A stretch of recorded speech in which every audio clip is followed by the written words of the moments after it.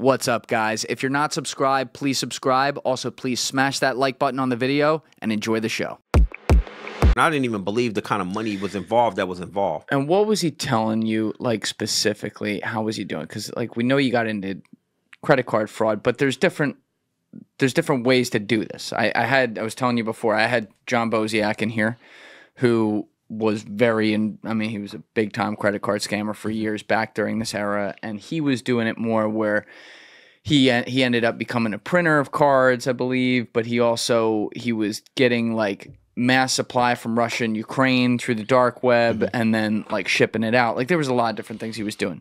But what was when you were in prison, this guy was explaining to you, here's how it's done. What was like the methodology he had? He was telling me that they were able to get stuff where so what he did tell me was they got so much. It started off like he didn't even probably know how much he can trust me. He started off saying we have a lot of merchandise, whatever you want. And I'm like, what do you mean? Like at the time, flat screen TVs was really popular and they was expensive. Like I think we got a crate of flat screens. We got a crate of laptops.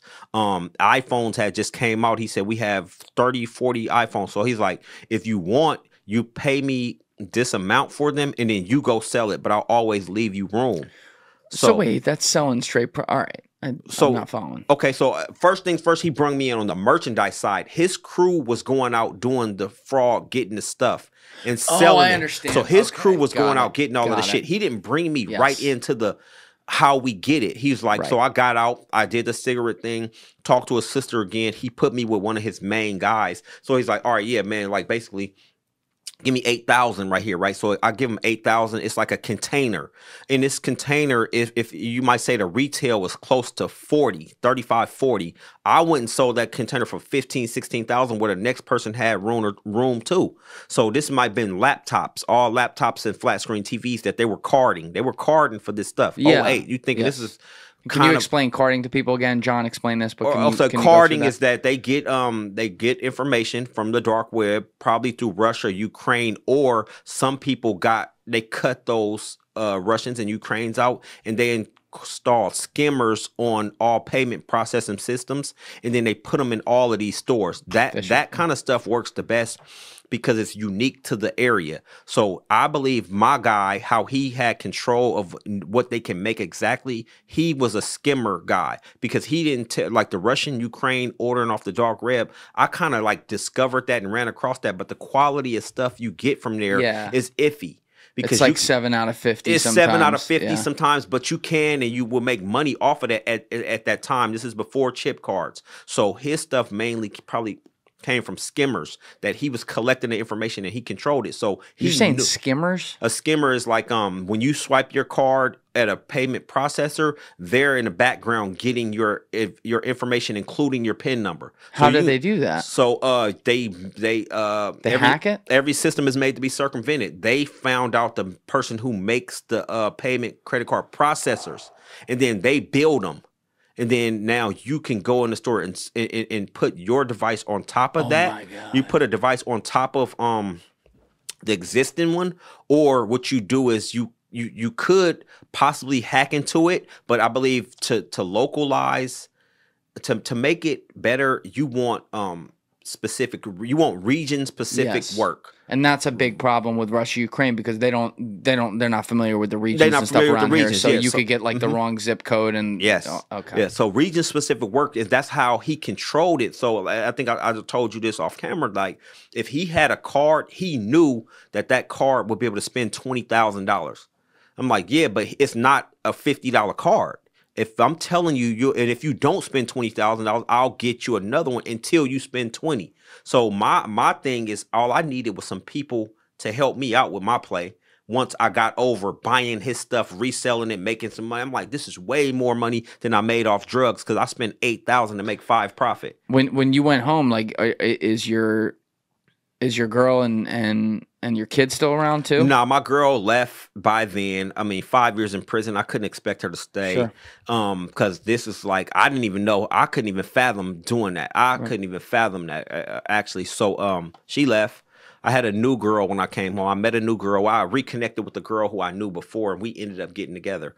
So that's why I came home, and I was But your involved daughter's away. My daughter's out of the house, which still defeated the purpose of me wanting to be a father there with my child. But prison ruined that anyway. But the great part from all of this is my parents embrace my children, where they know nothing about any illicit activity, any circumventing systems. So even when your girl like, did she move far away? She didn't move far away. She moved on to another guy and had kids with another man. Okay. So they're around. We were done.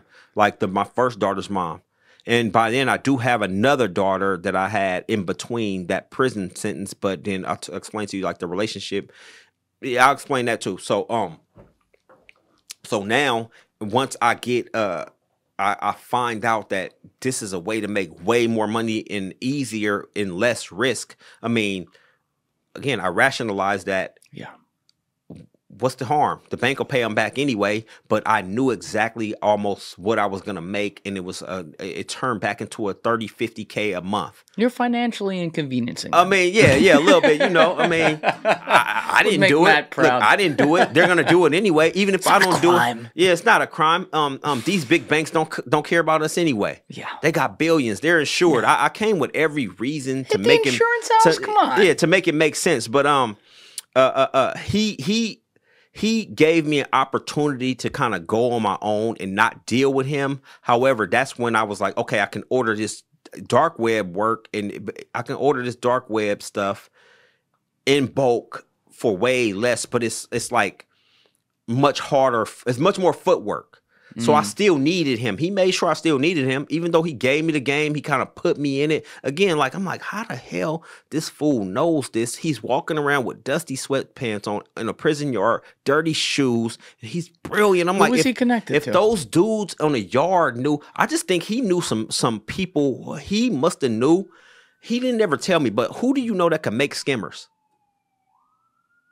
I mean, I don't know anyone that can do that. So. Like I couldn't even. I even looked online and tried to learn it and figure it out, but he never told me that. But obviously, a person that can extract credit card information, personal information, and then from there you do a like background check and you find out all the information needed on a person. I mean, it's infinite possibilities of what you can do, and this is for part of the reason why I don't deal with people's personal and financial information to this day. I just won't do it, man. I mean, it's a real touchy thing. If you kind of deal that it's hard to trust somebody who may be capable of doing these kind of things. But I don't even care to do that because I don't ever need my name coming back up in some shit like that again. So what ended up happening was I knew what I could get from him, and he wasn't going to deal with too many people. He had milked this, obviously, and made millions. This guy who on the prison yard, he still stayed there another 2 years before he got out and got deported.